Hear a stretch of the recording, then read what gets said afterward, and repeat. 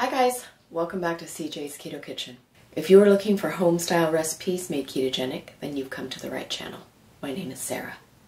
And tonight, it's time to roll out the turkey recipes because November has started and Thanksgiving is on its way. Tonight, I am going to be making turkey noodle casserole, and it's going to be completely ketogenic. So come along with me and let's get started.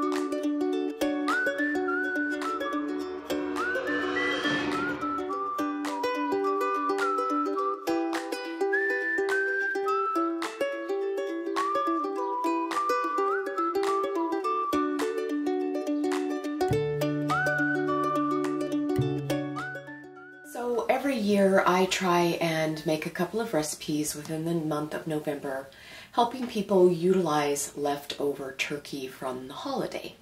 Now you don't have to have turkey for this recipe. You can use any kind of already cooked meat that you have on hand.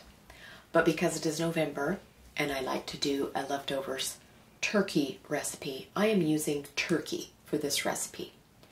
I have about 3 cups of already cooked turkey.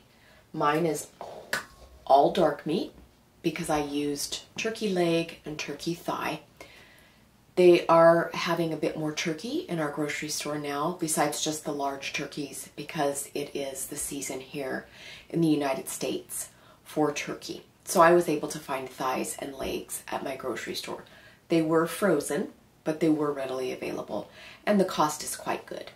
So you are going to need about 3 cups of already cooked turkey that you have chopped up. The second thing that you are going to need for this casserole is something to replicate the noodles in a ketogenic way. I have used zucchini in the past, that works well. You could use shirataki noodles if you preferred something like that. Tonight I am using a spaghetti squash. So I have roasted my squash and I have already made it into strands. And I have about 3 cups of cooked spaghetti squash. So for tonight's casserole, you are going to want to preheat your oven to 375 degrees. The first thing that I am going to do is I am going to start sauteing our onion and our mushrooms. So I am going to be putting in 8 ounces of sliced white mushrooms. You can use any kind of mushrooms that you would like. And I have just a little bit of butter in my pan, about a tablespoon. To the mushrooms, I'm going to be adding about 1/4 of a cup of chopped white onion.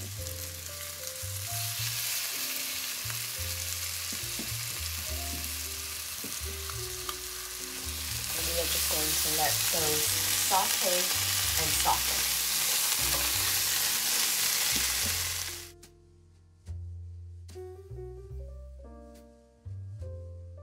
Okay, so we are going to be forming a sauce for our turkey noodle casserole. You're going to need a medium-sized saucepan, and inside the saucepan you need to start with 3 tablespoons of butter. Mine has already melted. I am now going to add 2 cups of heavy cream.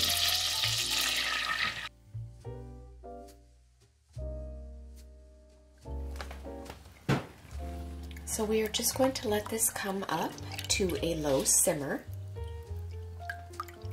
We are basically making a simple cheesy bechamel sauce.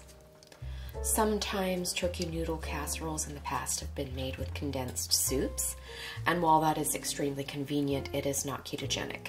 So I am creating a sauce to help hold together our turkey casserole ingredients in a more ketogenic way. So we are just going to let these 2 ingredients warm to temperature, and then I will be adding a few more things. To our warming sauce, I want to start adding some herbs and spices. The first thing I am going to be adding is about 2 teaspoons of poultry seasoning. I like poultry seasoning when I am making any kind of turkey dish.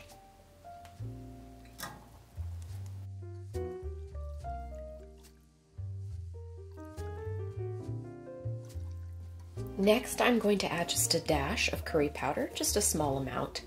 It's going to give our casserole just that little bit of something that you can't quite put your finger on, but is so savory and tasty.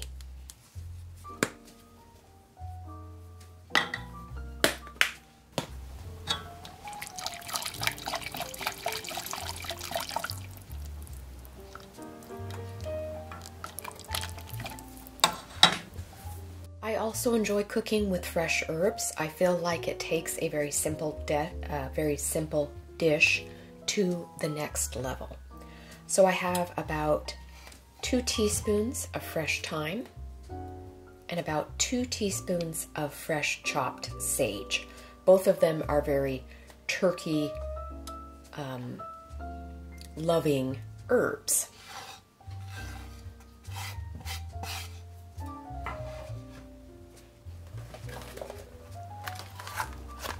And I just buy mine in the little bubble packs in the grocery store, and they do last for quite a while in the refrigerator, and I've just chopped them up. So I'm just going to stir everything in. I'm now going to turn the heat off because I'm going to add the final ingredient to our sauce, and we don't need the heat anymore. So the last thing for our sauce is about 5 ounces of grated cheese. I'm using Monterey Jack. You can use any kind of cheese that you would like, and I'm just going to put that in.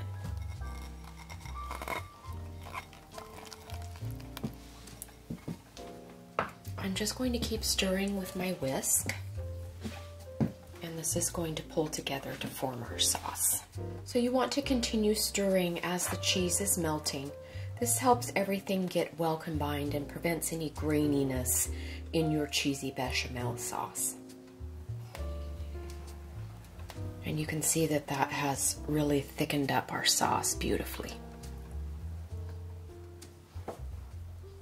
Okay, so our creamy sauce is completed, and we are just going to start assembling our casserole in the bottom of our casserole dish. So I have my casserole dish. It is a 9 by 13 inch. And we are going to go ahead and start assembling everything that we have already made ahead of time. So I'm going to go ahead and put my spaghetti squash in. We have our chopped cooked turkey. We have our sauteed mushroom and onion.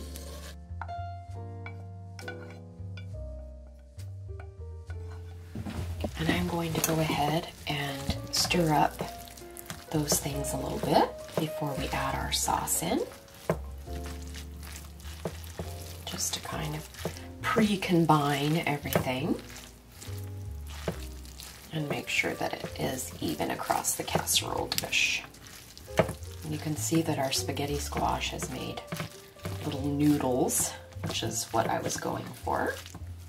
It's a lot like spaghetti, as the name implies. But it is really easy to find and usually inexpensive, especially this time of year because we are in autumn here in the US. Okay, now I'm going to go ahead and pour my sauce over, and we will go ahead and combine.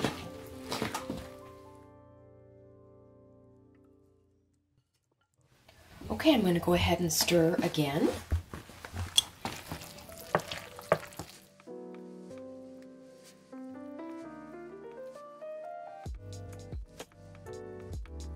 Okay, so I think we have everything well combined, and I'm just going to flatten it out into an even layer. All right, so I'm just going to add a little bit of the remaining cheese on top. I put 5 ounces into our sauce, and this is the remaining from the 8 ounces, which is 2 cups. So I'm just going to sprinkle some on the top.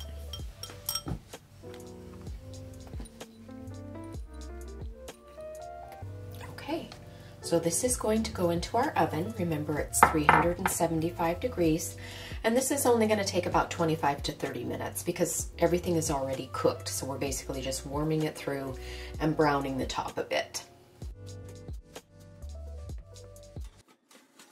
I'm ready to take it out of the oven.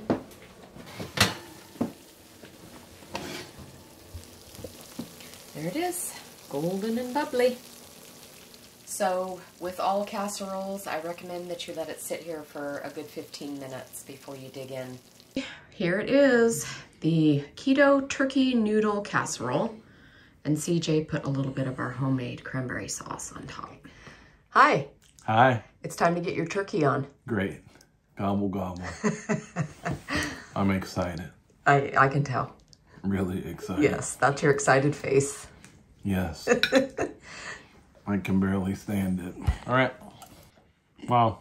That's all the Thanksgiving flavors in one easy casserole. Good job, Amy. Thanks. And I really do like it with the cranberry sauce. Okay. But it's a good option for people after Thanksgiving. It's a good option for people during Thanksgiving, depending on how big their, Their family is, yeah. Their family is. You Right. maybe don't want a whole turkey. Yeah. So anyway, it's really good. Thanks for doing this. I hope people appreciate all the recipes you pull together Thank to you. help. Thanks. Bye.